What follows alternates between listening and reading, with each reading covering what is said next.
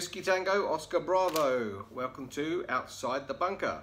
So today, it's going to be well outside the bunker because I'm in Kalgoorlie. Wonderful, historic old Kalgoorlie. Came up on the Prospector train. I was going to show you some footage of the Prospector train and me making up some food, which I'll go into in a second, but it's COVID land and I had to wear a mask and everybody else is wearing masks, and it probably wouldn't be the best thing for me to start making a video in a train, so I thought better of it. It would have been a shit video. I'll do better this time. Yep, so Stain, sponsored by Karvan coffee from Leaf Bean Machine in Bibber Lake here in Perth. Fantastic, see below. They roast their own beans. This is Blue Bianca. Nice. So I ground that up this morning, had it for breakfast on the train, and then during the journey I had some rehydrated food. So also this weekend what I'm going to do, I'm going to do a bit of review on old school versus new school. So old school, this is I dug this out of my old pack. It's rehydrated, freeze-dried food, fairly bulletproof. It's a little bit past its use-by date, but hey, fuck it, we're preppers. Let's live on the edge. It's been stored in fairly climatic conditions. Look, it's freeze-dried. It's intact wrapper. We'll see, shall we? To the taste test. This is Moroccan lamb. So this is old school. This is what I used to have.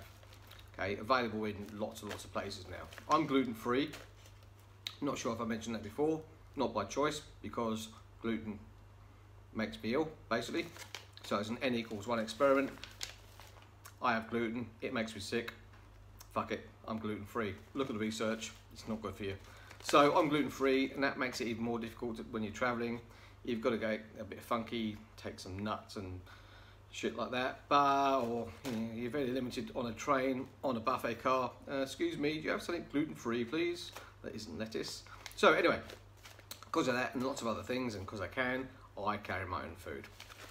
So what we're going to do, we're going to trial some of this new stuff. So on the train today, I made up some of this Radix. So Radix is available from Survival Supplies Australia. They're here in Perth too. See the link? Look at their website. They post anywhere in Australia. They've got a fantastic amount of gear. They've got clothing gear, they've got food gear, they've got prepper gear, they've got survival gear. Anyway, they do this. I was in there picking up some masks, and they had this funky new dehydrated food that looks pretty good. I had today, in fact, it may also be mixed with a little bit of organic lamb and mint sauce. So one stain might be coffee, one stain might be mint sauce. But anyway, that was yum. Basically, I just poured 175 mils of hot water from my flask. You saw my previous review, what I was going to carry in my bag. It's just a thermos full of hot water, plus some rehydrated food, and hey presto, hey, you got a hot meal on the train that you don't A, have to pay an arm and a leg for, and B, you know it's gluten-free and healthy and stuff. The other one is Mexican chili with grass-fed beef. Hey, yum. So it's a chili versus lamb again. That'll be good. And also, I thought quite surprisingly, they do this breakfast. I don't normally have breakfast in hotels. In fact, rarely. So today, or this week, I'll be reviewing the apple, cinnamon and turmeric breakfast. Rehydrated with cold water. So looks pretty lamb yummy. Also available from Australia's suppliers,